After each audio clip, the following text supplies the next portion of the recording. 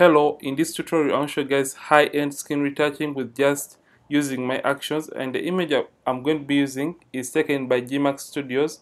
He is also a fellow YouTuber who creates content that is about skin retouching, Photoshop, and some behind the scenes. So I'm going to link his YouTube channel in the description of this video so you guys can check him out.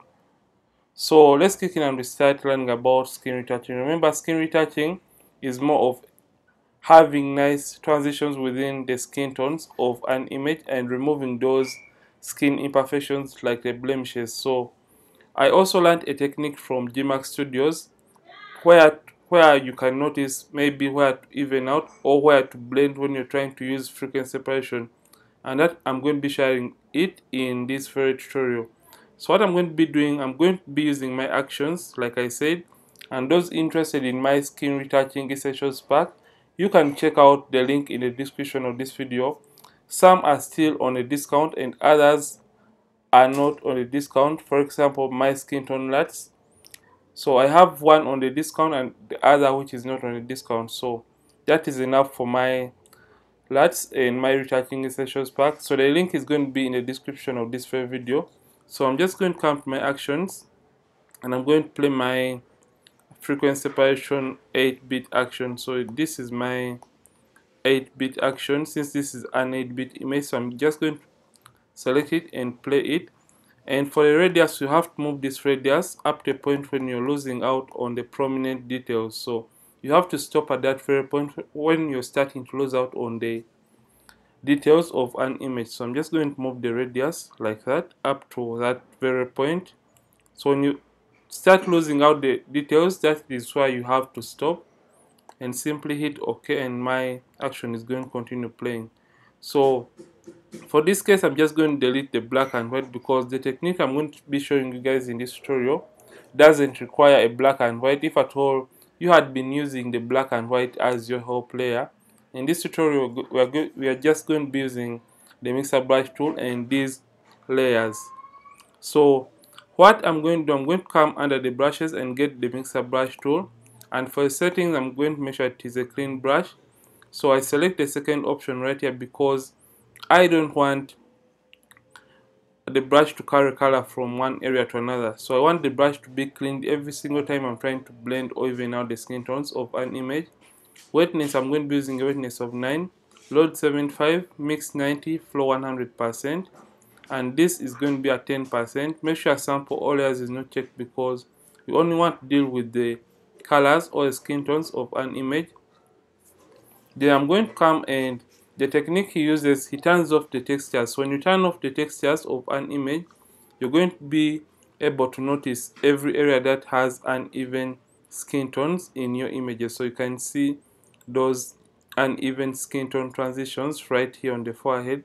So that is what we're going to be blending using a mixer brush tool. Reduce on the size by using the box brackets on the keyboard. So the left box reduces on the size and the right box bracket increases on the size, and you can zoom in by using Ctrl plus or Command plus. So I'm just going to start blending. So as you're blending, make sure you blend the skin tones the way they are. Okay, let me repeat this.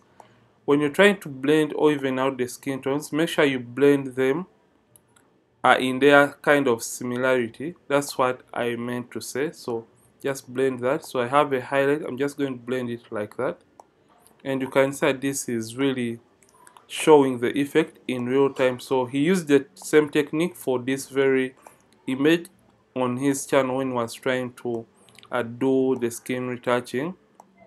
So I'm just going to come and even out these tones, and the way I'm moving the mixer brush tool is the way light has fallen on that particular area. So I'm not moving color from one area to another.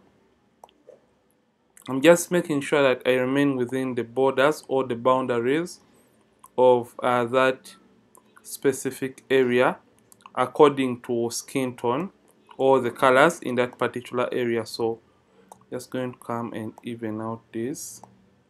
So let's turn back this on and we see what we have done so far. This is the before and after. You can see what we have just done with just a few strokes of a mixer brush tool.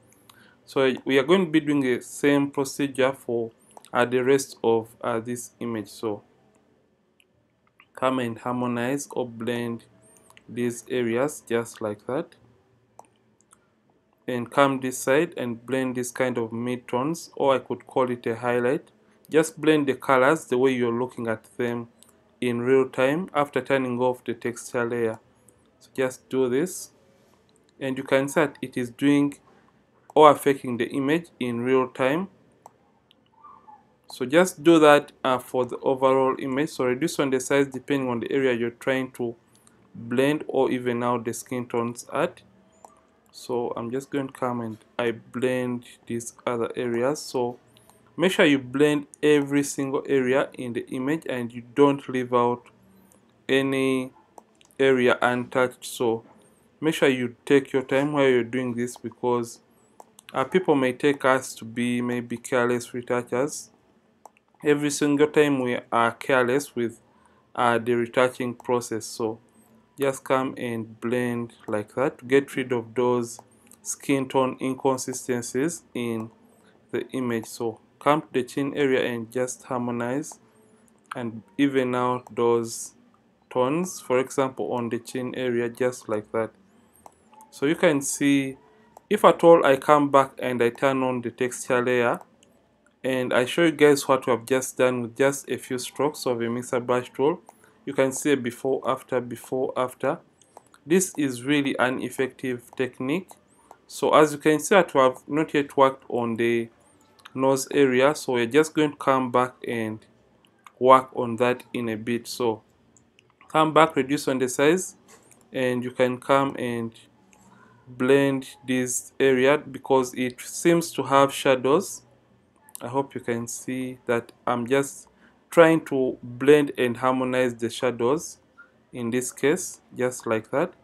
And come to this other side and also blend the shadows right here. I hope you can see what it is creating out of this image, and we have uniform colors or skin tones every single area we are passing the mixer brush tool. So you have to be careful and remain within the borders or boundaries. So like I have a highlight right here, I'm just going to come and blend that highlight just like that to retain the original shape of the model's nose, because I don't want to distort anything or the original features of the model's face when I'm doing skin retouching. Remember, you have to leave the image looking as natural as possible when you're trying to do the skin retouching. So let's just do this and just harmonize these uneven tones right there. Then come and harmonize the highlight just like that, or that beautiful rim light. So you have to keep on checking on your progress every single time you're trying to do a skin retouching on your images. So I'm just trying to spot or look around for those areas that have uneven tones in the skin of the image. So just going to turn this back on and we see what we have so far. So this is the before after, before after. You can see that we have been able to retain the original skin textures while using the mixer brush tool to even out the tones in the image. So I'm just going to continue doing this because I feel like on the chin area we haven't done a pretty nice job. So I'm just going to come and harmonize this tone so that I can have a nice transition. So after using a mixer brush tool, we could as well opt for the second technique to fine-tune the area. So remember, skin retouching is more of enhancing every single detail in the image. So you have to come to the other parts of the body and we try to even out those transitions just like that. And I hope that we are doing a pretty nice job. And don't forget to check out my actions, because these are going to speed up your skin retouching process and you don't have to go over creating those layers for doing your frequency separation. So I'm basically trying to use the mixer brush tool to blend or even out the skin tones in this image so that we can have a nice transition. And you can see me increasing and decreasing on the size of the mixer brush tool depending on the area I'm trying to work on. So you always have to do that by using the box brackets on the keyboard in order to have or be precise every single time you're trying to blend or have transitions that are nice within the skin tones of the images that you're trying to work on. So just be careful and don't slide from the image. Remain within the skin tones of the image, and you don't have to blend or mix the hair area. So you can see that we have worked on this area. So let's turn back this on and we see what we have done on the bottom part of the model's body. So this is the before after. You can come and work again. So we are now going to work on the model's hand or fingers, and using this same technique we're just going to come and continue evening out the skin tones just like that.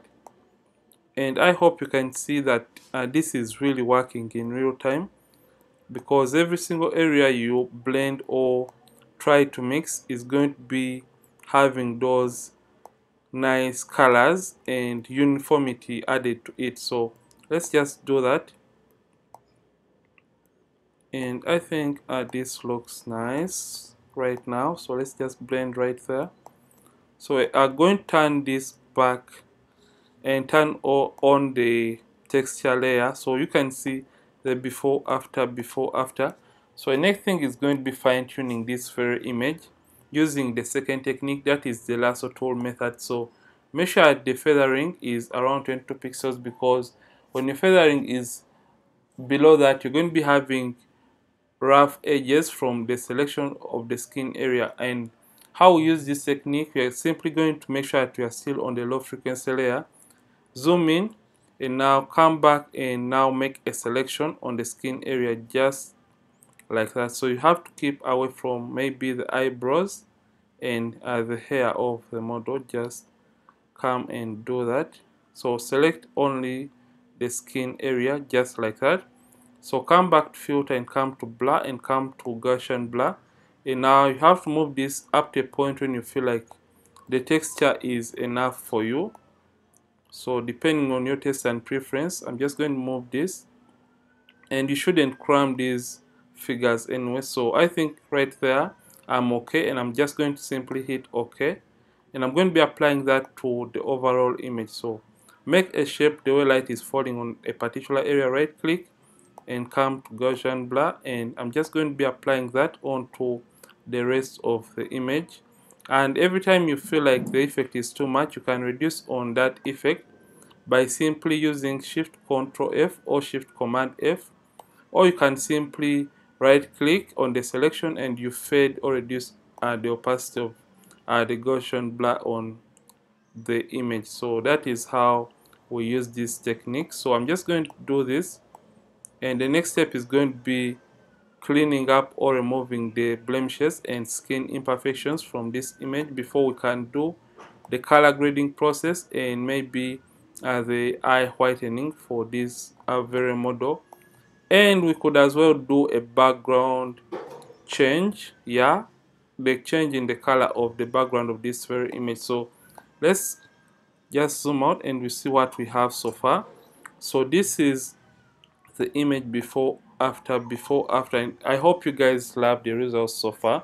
So the next thing is going to be removing the blemishes or skin imperfections, and that is part of the high frequency layer. So come and select the high frequency layer and come and get the clone stamp tool. So you can use whichever tool you want, and make sure sampling is on the current layer, opacity and the flow at 100. And now you have to zoom into the image and look for those blemishes. Reduce on the size by using the box brackets on the keyboard. Hold down the alternate, yeah, close to the blemish that you want to eliminate. Alternate, left click, and simply click over the blemish that you want to get rid of in your image. So make sure you do that for most of the blemishes in the image. So I'm just going to do this quick because I don't want you guys to spend a long time on this very tutorial. So I'm just going to clean up or remove these blemishes by using the clone stamp tool to uh, fine-tune or clean up or remove the blemishes from this very nice image by Gmax Studio. So let's just clean up this, and I think the model really doesn't have a bad skin, I should say. So let's just continue removing all the skin imperfections using the clone stamp tool. And when we're done doing that, the next thing, like I said, is going to be uh, doing the color grading of the skin tones of this very image. So make sure you stick around as we do that, and you're going to be benefiting from this technique that I'm going to be using for this very image. So let's just see what we have so far. So you have to take your time while removing the blemishes, but I'm just trying my best to be fast in this very tutorial. So let's see the before and after. So this is the before after. So the next thing that I would love to do is doing the color grading process. And in order to color grade, I'm just going to come to my adjustments and create a black and white adjustment layer, because I feel like the image lacks contrast. And after doing that, I'm just going to change the blend mode to multiply, just like that. And you can see the image has that nice and beautiful contrast. I'm going to come and reduce on the opacity of the effect, just like that. And you can see the image has now come back to life, before after before after. And the next thing I'm going to do is coming to selective color and coming to my reds and simply reducing on the amount of the magentas in this image slightly to around -5. And I'm going to come to my blacks and simply intensify on the blacks in the image, and come to my brightness and contrast and simply push in or add in contrast to this very image. And I'm going to brighten up the image a little bit more. So let's see the before and after. So this is the before and after so far for this very image. So the next thing is going to be doing the eye whitening. So I'm just going to create a stamp visible layer for all we have done by hitting Shift Alternate Command E on the keyboard. And I'm going to come to my actions, and I'm going to come and play my eye and teeth whitening action. So when that plays, I'm just going to come to the brushes, right click and come and get the brush tool, opacity and the flow at 100. And since I'm going to be painting over a white mask, I'm just going to get black on top and make sure I zoom in on the eye area and just paint over on the white area, just like this, to just whiten that white area in the eye, just like that. And I hope you can see that it is whitening the eyes in the most natural way possible, and it is not making the eye blue in color. So you can see that this is very nice and beautiful. So let's zoom out and we see or we have a look at this very image. So this is the before and after, and the eyes have really gotten a different look. So the next thing that I'm going to do, I'm just going to create another stamp visible layer by hitting Shift Alternate Command E on the keyboard, or Shift Alternate Control E on the keyboard, and create another stamp visible layer. And I'm going to come to my hue and saturation adjustment layer and get this hand picker tool and click on this color, and it's going to target the blues. So I could just hue the blues depending on the color I'm trying to go in for. And I think I love this color right here. And I'm just going to turn down the lightness so that my model can stand out even more. So I think that looks fine and beautiful. And I could slightly reduce on the contrast, and I think that looks fine. So let's see the before and after for the skin retouching and color grading. This is the before after before after. So the next thing is going to be exporting this image the best way possible so that it doesn't change in color after we have been able to export it and we have a sharp image. So we're just going to come to File, Export, and come to Export As. And when you come to Export As, you're going to get back this window right here, and it's going to open for you. So for the format, make sure you select JPEG as your format. And resampling, if at all you want a sharper image, come and select by cubic sharper. And in order to avoid having issues of color change after you have been able to export your image, come and select convert sRGB, and also embed the color profile, and simply hit export after that, and look for a location where you want your image to be saved. So I'm just going to rename this to the owner of the image, that is Gmax, and I'm going to hit export or save to save the image. So this has been a tutorial about how to do skin retouching and color grading in Photoshop. And if at all you have loved this tutorial, don't forget to like this video and don't forget to subscribe this channel if at all you have been watching from this channel for the very first time. Ronnix from Ronnix Photography. Thank you for watching, and I'll see you in yet another tutorial. And don't forget to keep practicing and keep creating.